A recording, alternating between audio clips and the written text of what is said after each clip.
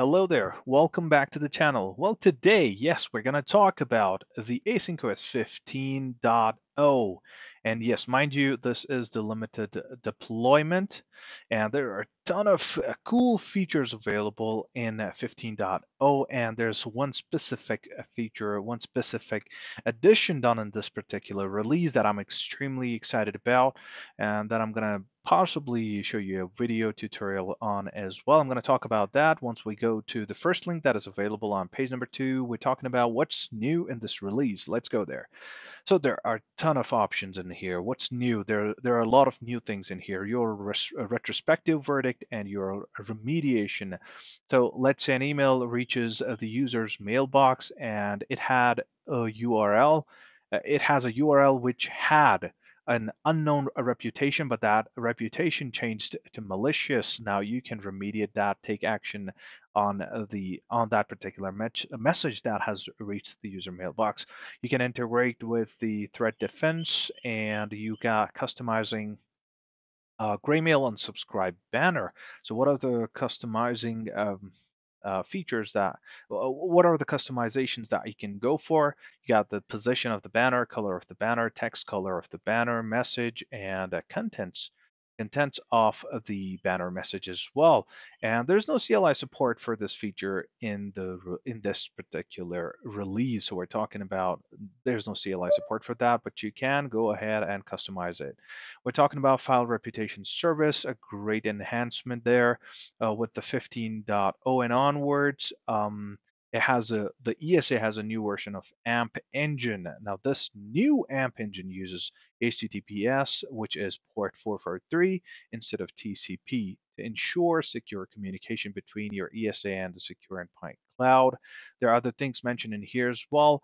But before going for the upgrade or making any changes, make sure you go through the prerequisites for file reputation service activation subsection as well. Just go in there and take a look at that before going in and making any changes. Now, this is the section I was talking about that I'm super excited about. Obtaining configuration information using Async OS APIs. It's not just the information that you can fetch. It's not just the configuration information that you can fetch from the Async OS APIs. You can actually go ahead and configure stuff using the Async OS APIs. In the 15.0 release, you can create, retrieve, update, as well as delete. And the various API categories for configuration are authentication APIs, URL lists APIs, dictionary APIs, and the hat APIs. I'm going to talk about all of that in a separate video. But for now, yes, this is what I wanted you guys to know, that yeah, this is a cool update that has been introduced in the 15.0 release.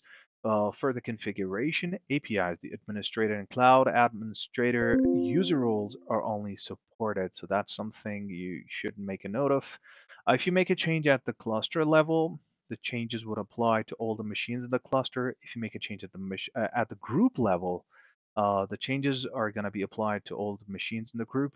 If you modify it at the machine level, it's going to apply to only that specific machine. And now there's granular level of information available in the Getting Started guide, which is also available publicly.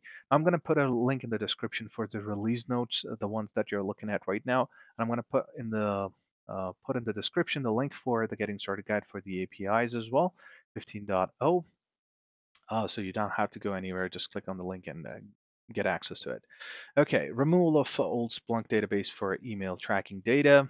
Um, Even if you go ahead and upgrade, it's going to give you a warning before you go ahead and upgrade, because you know what?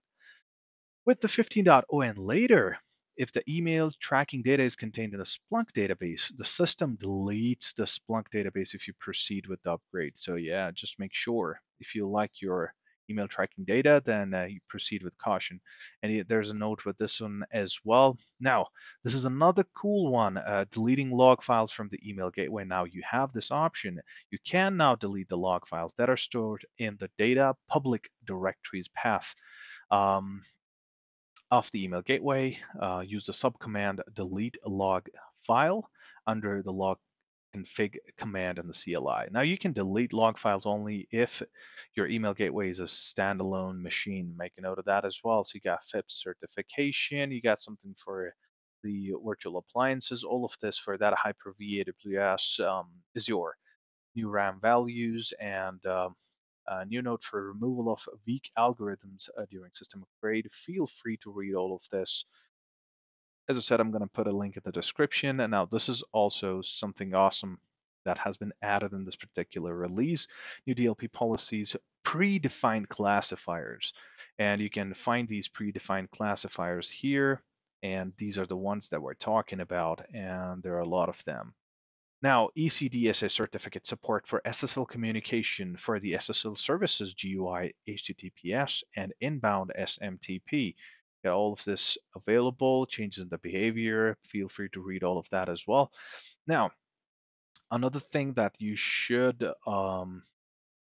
keep in mind is that you can upgrade it to release 15.0.0.068 from the following versions. And these are the ones we're talking about. And this is LD, mind you, again, I keep reminding you that we're talking about the limited deployment. Okay, so these are the ones. And if you talk about the hardware that supports this, these are the hardware models that we're talking about. These are the ones that did not support this particular release, and upgrading a virtual appliance. These things are extremely important. You should go through these before you go ahead and make any changes in the virtual appliances, right? So I guess that should be it from this section. I would like to show you the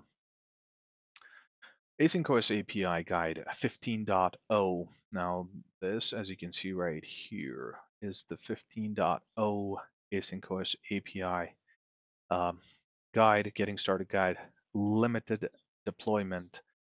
Okay, first published this, last modified this. Now, this is the PDF format. I've downloaded it. If you go to the URL, this is the URL you're going to directly land on, and this is the book title page. From the book title page, oh, I clicked on it. I don't know what. Okay, I just clicked on another link now. Okay, anyways, so on this particular link, I'm going to put it in the description, so not a problem. You'll find that there is an extra option added in here, which is the configuration APIs right here, right? So if you click on the configuration APIs, it'll redirect you to that part of the page. It's talking about the um, authentication APIs. It's talking about the URL list APIs. It's talking about the dictionary APIs and the hat APIs. Now, the cool thing is that it has examples on all of these and how to run these queries as well. So if I go ahead and, for example, click on the dictionary APIs, it's going to let you know that what you can do with this. With the dictionary APIs, you can retrieve a list of all configured dictionaries, and you can add, edit, delete, retrieve a list of words from a specific dictionary, adding words, modifying, deleting existing words, and so on. So you have the get option. You have, for example, if I go ahead and add a new dictionary, if you go there, you have the post as well, right? You have the put as well, and you have the delete as well, as you need those yeah, those options for going ahead and making changes to the existing data in the appliance, right? So yeah, I'm going to talk about all of this in a separate video. And yeah, I just wanted to do a quick one on this one. So just to make sure that those of you who did not get a chance to go through the release notes, I'm going to put everything in the description as much as I can in case you want me to do a specific video on anything in specific that I talked about in this particular video. Just let me know in the comment section. I'll be happy to do that. And I'm going to do the APS as well. Extremely important thing to note. In this video is that those of you who are new to the channel, go ahead and subscribe and have a great day ahead. Pleasure. Goodbye.